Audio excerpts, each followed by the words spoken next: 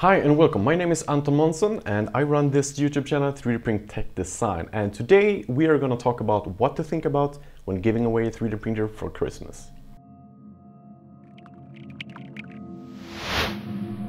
Awesome! You either want to give away a 3D printer or you want someone to give you a 3D printer. That's probably why you are watching this video, and if not, then hopefully you'll get my point of view on some things here when it comes to 3D printing. So first of all, I really want to state you that this is not a definite guide. This is more like a guideline for someone that is giving away a 3D printer or want to have a 3D printer.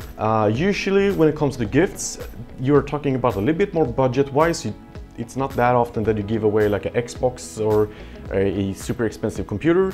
We are gonna look at some gifts that are more or less under $1,000, which I think is still quite a lot, but you can squeeze that down to around $500 for some of these printers, or even less. So before we start, you really should categorize the person or yourself that you are getting the printer for. You have two categories. On one side you have the tinkers, the electronic mechanic engineers, and the really hands-on people that really want to experience everything from building the machine to getting it to work, to optimize it, to really squeeze out everything possible from the parts. They're going to use the printer as the printer, like a technology. These kind of people, they are usually identified by really enjoying to tinker with things. They are the guys that fix everything at your office. They are solving the internet, they are building their own computers, they are soldering stuff, they are just creating a lot of cool electronic and mechanical parts, usually at least. I mean, there's always different types.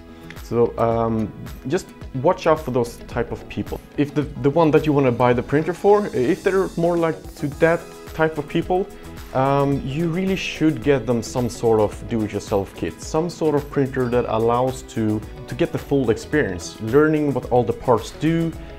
It's also great because they are probably going to troubleshoot the machines themselves and get everything done. And usually these kind of machines, they are pretty cheap. They can go from around like $100 to a little bit more.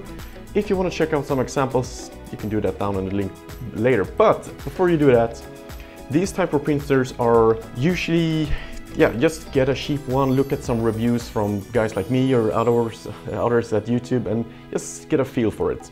You want to be able to get like under $500 for these type of printers, which means that it's a little bit easier to find them. Now for the other type of people, it's a little bit more difficult because they can be, maybe your kid is studying design or product engineering, or maybe it's architecture, anything that is very creative. It might not be very technical, very, I want to say nerdy, but you can be nerdy about anything. I'm trying to find the words, but it's something that is a lot creative, and the whole goal is not to use the 3D printer like experience the technology. The whole goal of using the printer is to create something else. So it's a pure tool. You don't want to be able to troubleshoot it. You don't want to have to fix things and stuff like that. Well, usually you always have to, but that's not the goal for these type of people. So they can be, as I said before, designers, architects. Maybe they're into doll houses and you want to have them to get into the 3D world.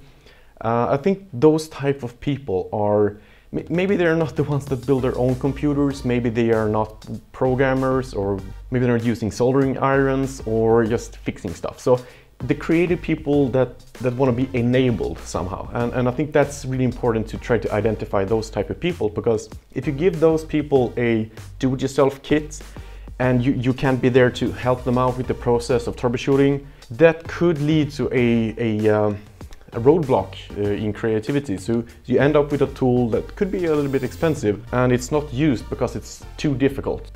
These kind of people, I usually find that they really love to start out that way, and if they get into technology even more, and you for like the next printer next year, those could buy themselves a kit, or you could get a kit for those, because then they are used to the whole technology. They have had a smooth path into 3D printing, and then you want to explore it even more. So get something simple, get something stable, something that is very little hands-on. So that could be the more difficult sector, because almost everyone at the internet are just talking about cheap do-it-yourself printer kits. So I want to recommend a few models that are more or less easy to get going with, and starting from like below in budget, a Flashforge Finder is probably the best machine to start off with because it's so simple. It's super simple, it makes great looking models, it uses PLA, which is environmentally friendly, you can use it indoors.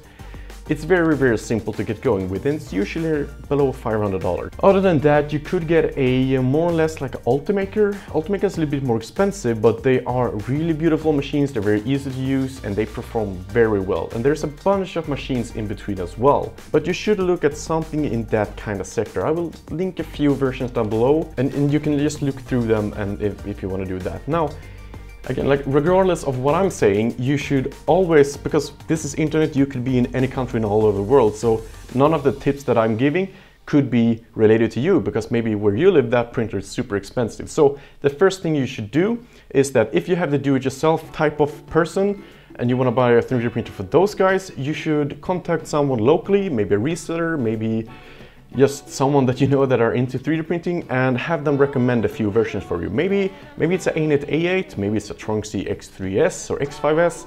I know it sounds really well, all of these printers, but you should look at something that is more of a do-it-yourself kit. And usually you can find these online as well, really, really cheap, from stuff like GearBest and Amazon, Banggood, you name the places, eBay, AliExpress.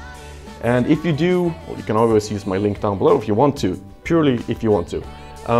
But these companies usually take a long time to ship, so that's really important as well to see what the shipping date is, because it's soon Christmas, so you don't want to have like more than 7 days or 10 days of shipping, so just make sure you can get it fast. So that's why you should usually use someone local.